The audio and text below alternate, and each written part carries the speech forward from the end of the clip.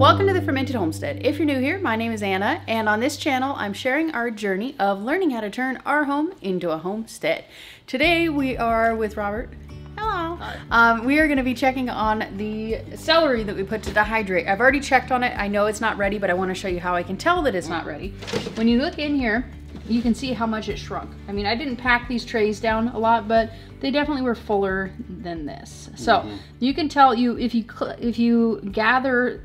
A lot of these are probably dry, but some of these you can feel them in your finger. They're kind of spongy. Yeah, they're more spongy too, though. Yeah, they're not fully dried out. Yeah, and I dehydrated. I didn't see what I did, but like this one is super spongy, but like this one's really spongy. I don't know if you can tell, but it's very different than say this one that is pretty firm. Oh, that one just snapped. It didn't bend. But like, they're very different. But I did these on a really low temperature. I didn't even like a really high temperature to get them super crunchy. How long will you need more to get them dry? I'm probably gonna put them in here for like another 3 hours still at 112. 3 hours at 112? 3 more hours at 112. Right. And I think I started this, I think I started it at 16 hours. It was either 16 or 17 hours. I don't remember. But we're gonna pop it in for another 3 hours. Is that what I said? 3 hours? Yeah. About 3.5 hours. We're gonna go to town, and then when we get back from town, we'll be back to check on this, and then we're also gonna work on today's preservation project. Alrighty, so we're ready to check on our celery, see how far we've come. This one seems done. And they won't be as crunchy as they will be when you dehydrate them at a higher temperature, because you're not cooking them, you know? You're just kind of slow roasting. So, I would say these guys are done. Lovely. I'm excited. Okay, so we're gonna do this real quick here. This part of the process is super simple, and we're just gonna take our sheets here. I don't see any reason to continue to keep these separate. They all came out just fine.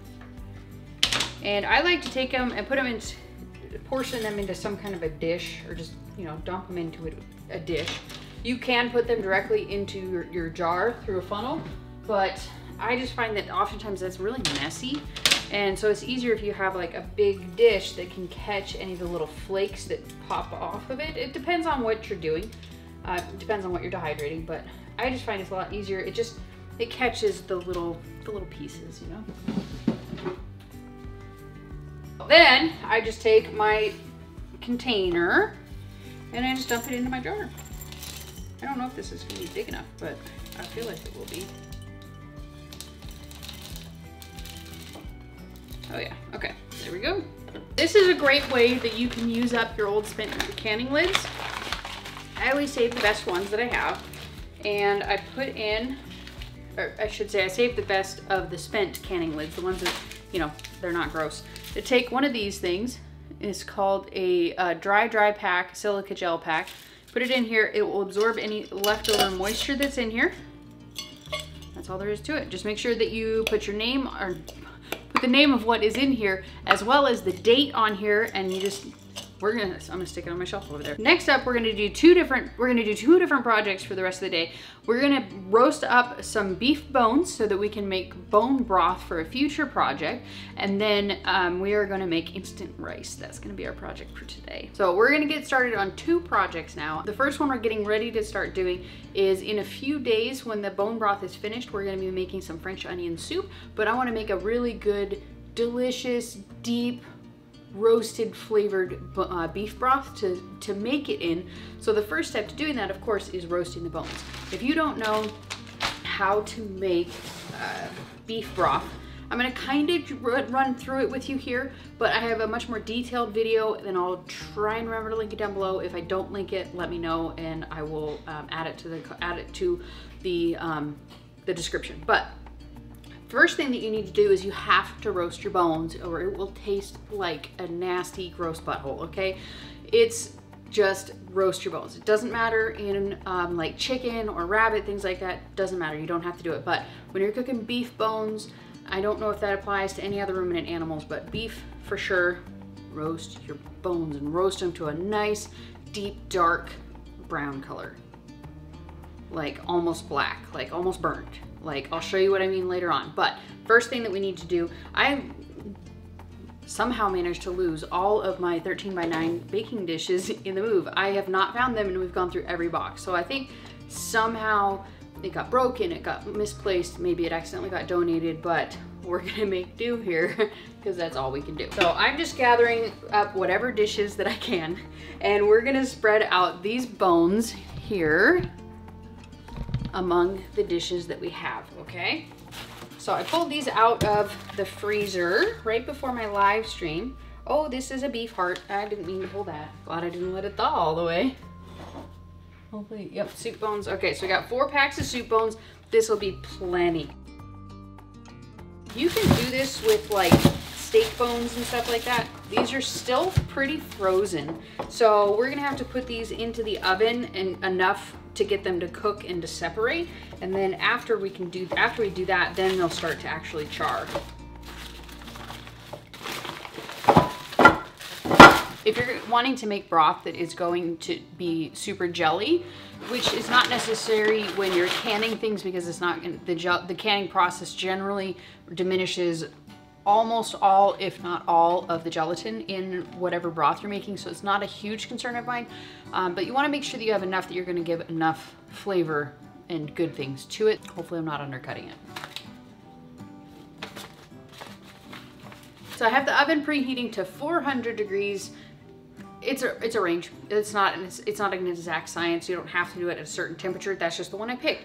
So I want to get these things to thaw as quick as possible. It's kind of getting late. It's 9:30. I don't want to be up all night. And this is going to have to cook for probably like 2 hours. So I'm probably going to break my in bed by 11 o'clock rule tonight. But as soon as we get these out of the oven, we can get them into the roaster and then just set it and forget it almost. It's been, I don't know, almost an hour. So we're gonna go ahead and pull these guys out, and I'll show you what I'm talking about. You just get them separated. You can see these bones are filled with bone marrow. So those are gonna be delicious. So we're just gonna separate all these out, kind of flip them over, turn them around, do the hokey pokey.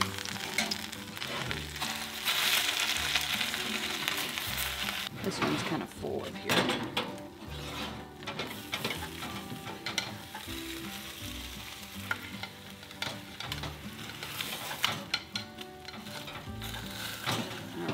That one's not quite ready to separate, so I think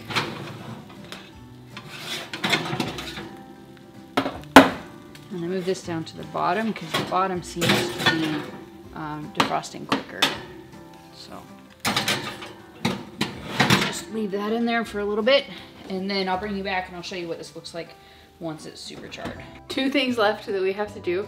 When I turned on the stove earlier, I forgot that I left my salt in from the eggs from the other day. So we're gonna put it, it cooked in the oven for a little while, so it kind of re-dried, and now we're gonna go ahead and we're gonna put it in our Ziploc like I told you I was gonna do the other day. We're just, it like solidified into like a mass of dried salt. So we're just gonna kind of pry it off the pan. So probably would be a smart thing if you use like a non-stick pan like I did.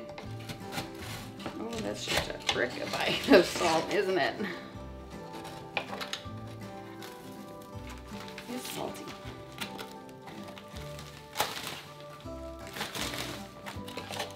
And you definitely want to make sure that you're marking this so that you don't accidentally use it for something else. And remember that you have it for the next time you make salted egg yolks. Egg yolk salt. All right, now we are gonna go ahead and cook some rice in the Instant Pot, and then we're gonna dehydrate it in the dehydrator so we have some instant rice. I'm pretty stoked about this. So we're gonna rinse our rice off first. I was looking into soaking rice, but I think I'm gonna skip that step just for today so we can get this project going. So we're just gonna, I have my little strainer in here. So I have a 10-quart Instant Pot. So I think if I did 4 cups of rice, I think it'll be perfect. That's not a lot of rice. We'll double it. And then I'm gonna show you the way that I like to rinse the rice. So I didn't quite get the angle I wanted, but basically I have my pot here filled up and you kind of zhuzh it.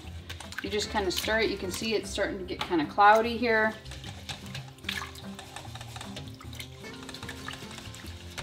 And you're just rinsing off all the powders, the you know, whatever gross stuff might be on here. I want to soak this stuff. I want to soak this stuff, I think I was saying a second ago, but I want to soak this stuff better, longer, kind of like you soak the beans.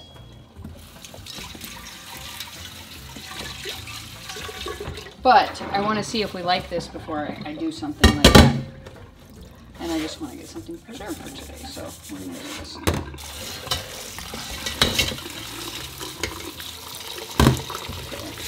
I don't usually cook 8 cups of rice, so this method may not work the best with 8 cups of rice, but it works just fine with 2. And you're basically just going to keep doing this until it runs clear. So now we're going to go ahead and we're going to cook our rice in the Instant Pot. According to Instant Pot's directions, we need 1-to-1 ratio of liquid to rice. So we have 8 cups of rice, so we need 8 cups of liquid. We're going to use some of our home canned chicken broth. And since we are dehydrating this, we want to make sure that we're using stuff that has the least amount of chicken broth possible. One video that I watched was by Our Acre Half Acre Homestead, and she suggested putting this in the fridge so that you can defat it before you pour it in here. So I'm going to pour it in here through a sieve, and I'll catch as much as possible. So we'll do a sieve with the coffee filter and see how far that gets us.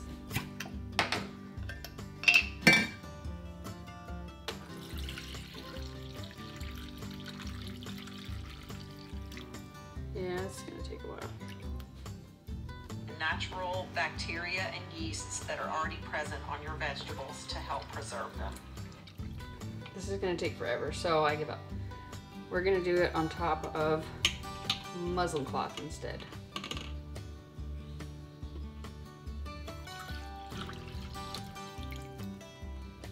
This usually filters out a fair amount of the particles, but still lets you actually render it in a reasonable amount of time.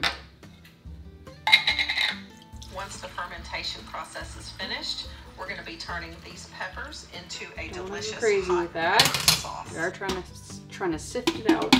Okay, so we close this, move that, make sure that this thing is set to sealing, and according to Instant Pot, it says 4 minutes, and I believe we're going to do 4 minutes and a slow release.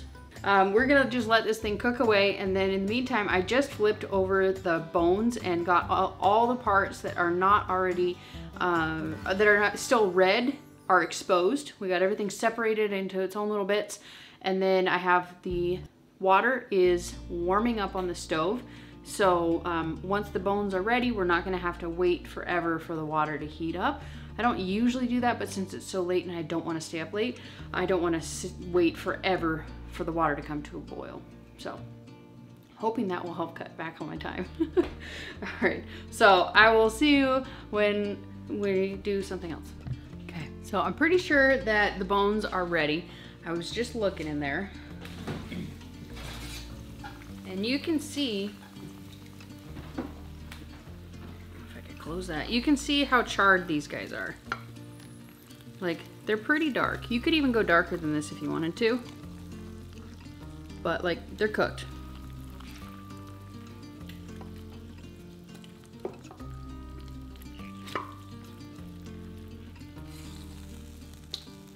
Actually, I think I will put that in here because there's so much flavor in this pan, it's not even funny.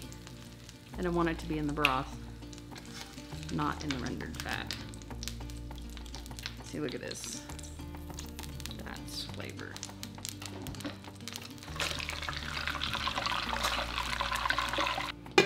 So we're gonna crank this up to high until it starts to simmer. Once it simmers, we're gonna regulate the heat to a very low, barely bubbly simmer, right?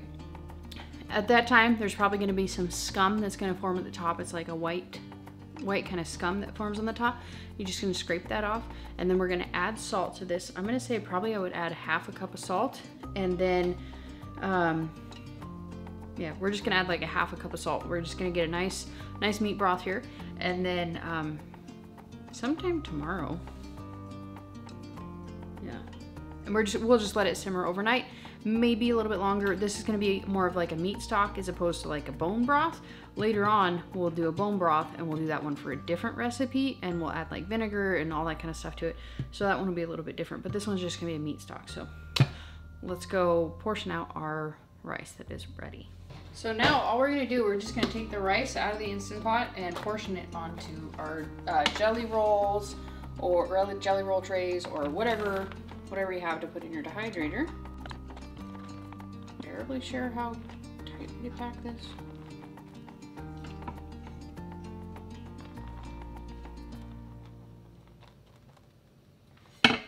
All right, so we're gonna put it in here at 125. We'll start out at 12 hours. I have a feeling it'll take a lot longer than that. The rest of the rice, we're just gonna put into the fridge. There's not a terrible amount left. I would say when doing this, I totally forgot that I keep thinking I need to use those jelly roll trays, and I keep forgetting that I can actually use parchment paper. I could have fit all of this on there, no problem with parchment paper.